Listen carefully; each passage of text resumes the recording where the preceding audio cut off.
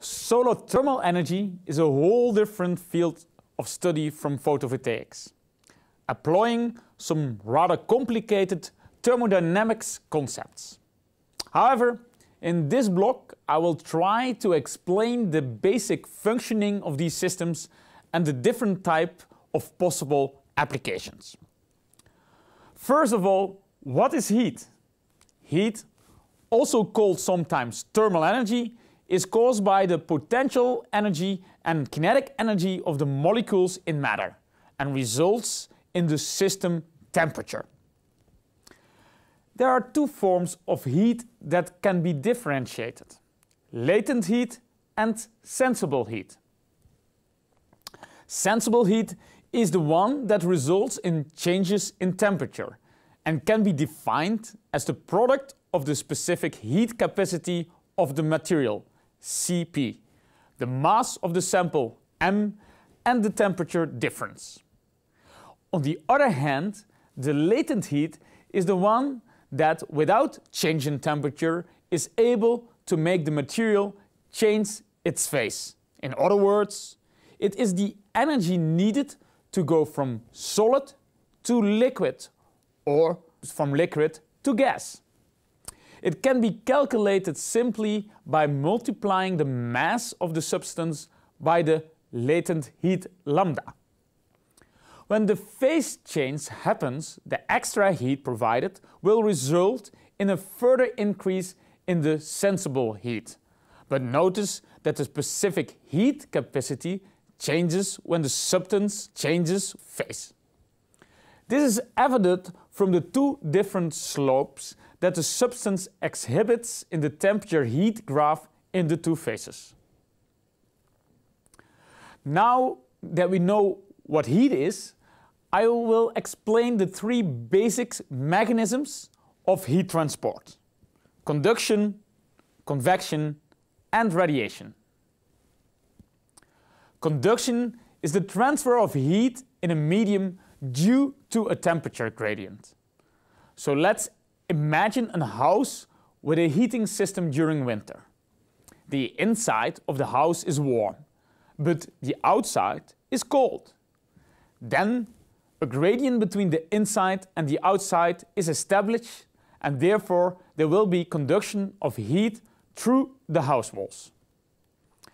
Conduction is described by Fourier's law, in which Q is the heat flux in watts, K is the thermal conductivity of the particular material in watts per degree Kelvin per meter, A is the contact area in square meters, and dt dx is the temperature gradient in x direction in degree Kelvin per meter. Convection is the second possible mechanism for heat transfer. Convection is the transfer of heat by the movement of a fluid.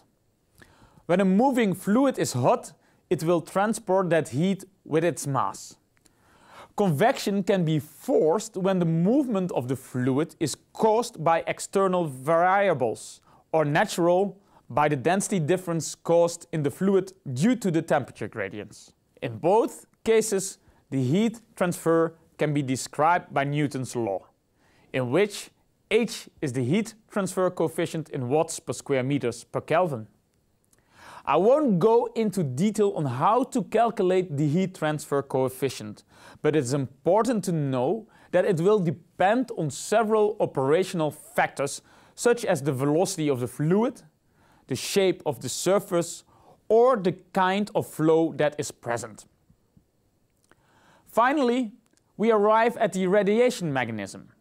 This is the most important mechanism of heat transfer for solar thermal systems. Thermal radiation is basically electromagnetic energy propagated through space at the speed of light. Thermal radiation is emitted by bodies depending on their temperature. This is caused by the excitation of electrons, which, when returning to lower energy states, liberate energy as electromagnetic radiation.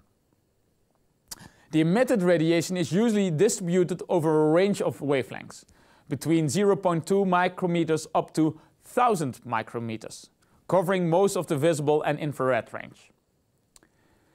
It depends on the emitting body's temperature. An important definition here is the one for black body. As discussed in week 1, a black body is a perfect absorber of radiation, no matter what wavelengths or direction describe the radiation incident on a black body. A black body is also a perfect emitter of thermal radiation. In fact, if a body is a perfect emitter, it must also be a perfect absorber. Planck's law describes the electromagnetic radiation at a certain temperature in any medium as a function of wavelength, as shown in this graph. By integrating Planck's law over all wavelengths, it gives the total energy emitted per unit of area by the formula given here, where sigma is the Stefan Boltz's constant and T is the temperature of the body in Kelvin. But most of the bodies are not perfect black bodies. They don't absorb all the radiation incident upon them. Therefore, they are called gray bodies. The energy emitted and absorbed can still be described by Planck's law, but introducing an emission coefficient which represents the amount of light that is absorbed and emitted in the material. An emission coefficient of 1 will be the one for a black body. Now that we understand the basic principles of heat transfer, I will explain how to apply them for heating systems or power production in the next blocks. See you in the next block.